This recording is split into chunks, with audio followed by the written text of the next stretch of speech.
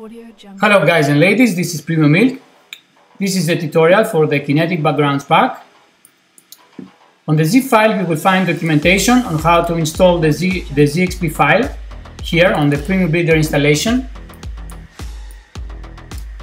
You have to go to zxpinstaller.com or on this installer, download to your system and run it, and then just drag and drop the ZXP file that is here into this program like this.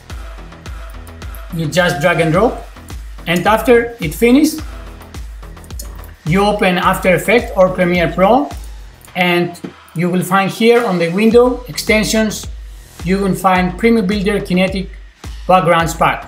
You run it and it opens like this, and you have all the backgrounds available. The same thing on Premiere Pro. You run it from the window extensions PremiumBuilder Kinetic backgrounds pack. Also on Premiere Pro you have also the MOGRIT files that you have to copy them here. The MOGRIT files, you have to copy them to Essential Graphics motion graphic templates for Premiere Pro, and when you open Premiere Pro you will find it here. It is for Premiere Pro 2020 and above. Let's go back to After Effects to see how we customize the backgrounds. I almost forgot, you have also the Kinetic backgrounds pack After Effects file that you are able to open and have them all together, 116 more Kinetic backgrounds. Here on the PremiumBuilder you find easily what you want. You are able to add to favorites some that you like, and you will find them here. You remove them also. And let's go and bring this one to your timeline like this. All the animated backgrounds, they have 1 minute duration. The most of them they are in loop. And here inside you are able to change colors like this.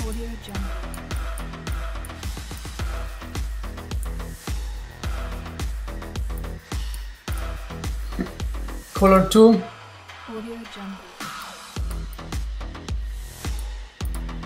Lines opacity. And also you are able to change the composition settings to a square, and you have it also, or you can crop it. So this is the way that works the PremiumBuilder Kinetic backgrounds pack. Just double click and the background comes to you, to your timeline. Let's say we have a timeline of a square timeline, and you drag and drop this one. You will see that it will fit left and right, so you are able to scale it. Okay, let's put quarter to fit. You can move it left or right.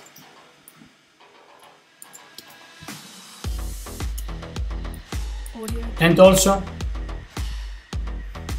inside here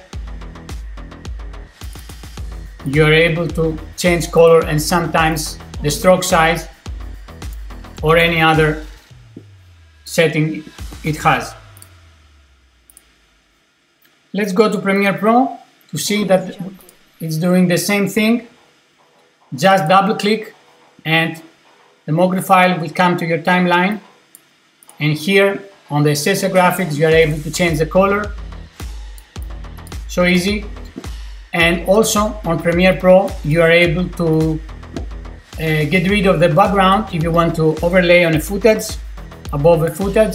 So BG opacity, background opacity, you are able on all MOGRIT files to reduce it to 0 in order to have only the graphics. And also on Premiere you are able to add to favorites some that you like, and you will find them here. And finally, the same way in Accessia Graphics, you are able to drag and drop like this the model that you like. Remember, we have stroke size, background opacity, and the colors. And also you are able, let's bring this one here. You are able also to put above a tint effect if you want. You have two colors like the description, on the description page that I have put tint colors like this. Some of them, they have more color controls, like let's say this one.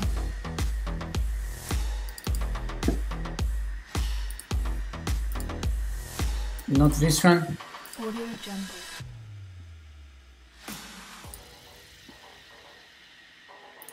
Let's see this one.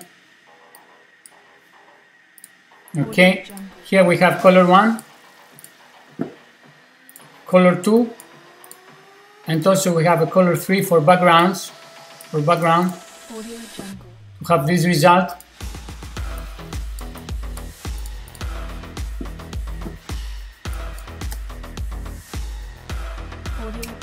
And of course, to turn off background opacity. So this is it for Premiere Pro and After Effects.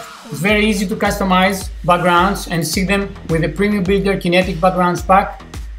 I hope you like it. There will be an update for more backgrounds. So thank you very much. Don't forget to rate. Bye bye.